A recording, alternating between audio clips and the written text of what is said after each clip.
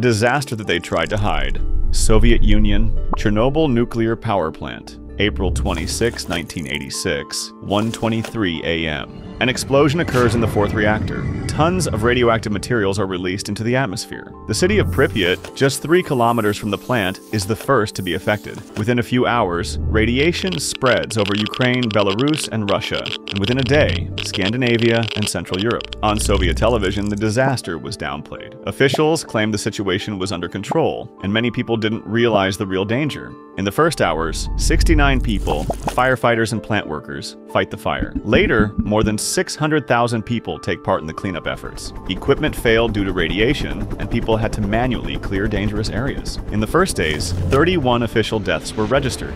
In the following years, radiation exposure affected the health of thousands more. The 30-kilometer zone around the plant remains closed to this day. Nature has recovered, but the land still bears the marks of the disaster. Chernobyl will forever remain a reminder of the cost of human mistakes.